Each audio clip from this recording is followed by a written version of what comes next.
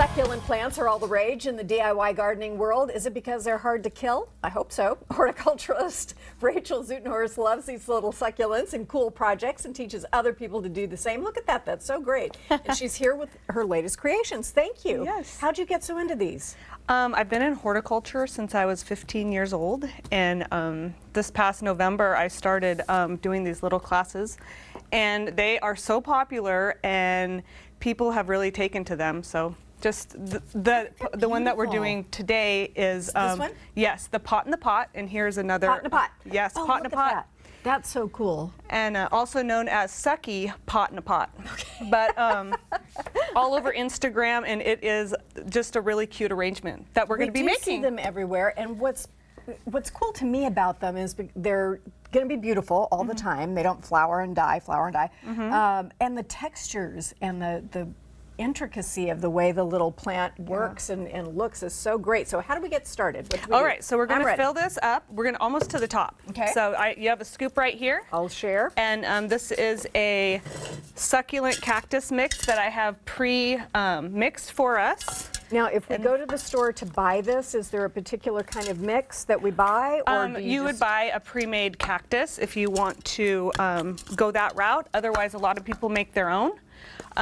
Or should I say mix their own? Mix their own. Yeah. It's and hard to make dirt. Yeah, you would actually, but it's much easier and to just go buy a bag of cactus mix. What's in it that's different from regular potting soil? It has a lot more the rock substance, so perlite usually. It'll drain well and all that. Okay. Is mine full enough or need We might more? want to, because we're putting another pot in it, it needs to.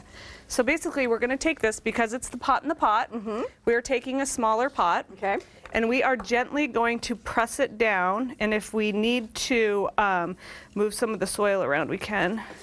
We're going to press it down, okay. Kind of make it level, and then we're going to gently push down the soil. And at this point, we might want to add. You're much neater than Cisco. He makes a giant mess, so. I like to be He's clean. He's going to get me for that. So you might want to just press it down a little bit more. Okay. And then we're going to put the soil. How much pot do I want showing when it's all said and done? We want a good amount of the pot, because that is just part of the bouquet. Okay. This is what is going to be. How am I doing? Is that fair enough? Yep. Oh, we might. Yep. Pull it out a little bit. Okay. Yes. And then we can just push the soil underneath. Give it a little support. And make sure that it's centered. Okay. All right. Are we going to plant something in the pot? Yes. Oh. What we're going to do. Okay, now I'm getting it. All right. So first of all, I brought, these are so popular right now. These are string of pearls. Yeah. And it's a type of a senecio, and it is a succulent. And a succulent is really just a plant that stores water in its leaves. So basically, we're going to take it, and we can use the soil container to kind of, we're going to take off most of the roots. Okay. I was going to say, because we've got so much dirt here. And so we're going to use this as our spiller. And we're going to do this, and then we're going to gently place the spiller inside the container. All right. And push it down in there. I'm going to try. And it's going to come spilling over the small little container. Okay. The little pot. All righty. Well, it's not maybe quite as attractive as yours, but I'm getting there. Is that roughly how I want it? Yes, we'll kind of hide the roots a little bit. Poke those down. Yeah. There we go.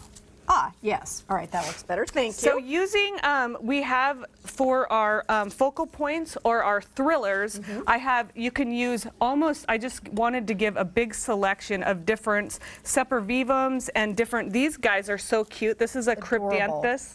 And they're really easy to grow. They have beautiful leaves. So you're going to take and you're just going to grab some of the bigger foliage succulents and choose your focal points. Okay. And basically just kind of place them around. And as you continue the project, add soil as needed.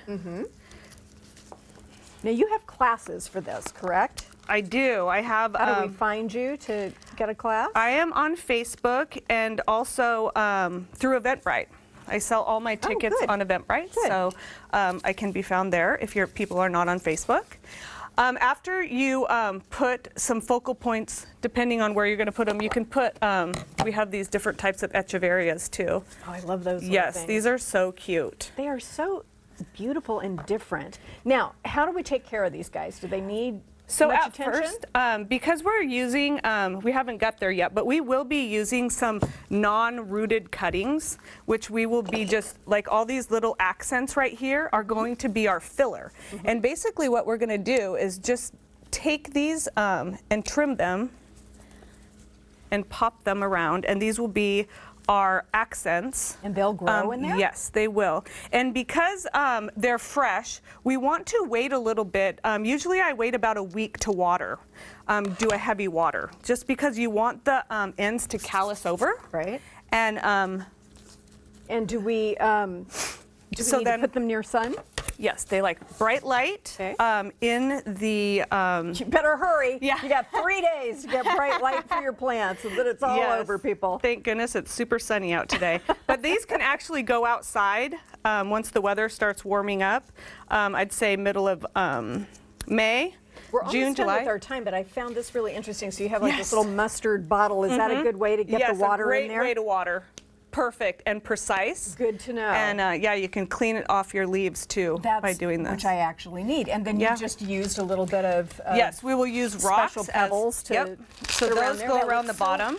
It looks so fresh and beautiful, and just who wouldn't want this? And we can do it indoors or out. Yep. Indoors or out. Thank awesome. you. Rachel is teaching her Pot in a Pot workshop on Friday, April 12th at the Creamery Company in Marysville. For ticket information and a link to all of her upcoming workshops, please head to our website. That was fun. Thank you. Thank you. That was really beautiful. When we come back, we're going to travel all around the world in luxury and style. This is The Way to Vacation right after this.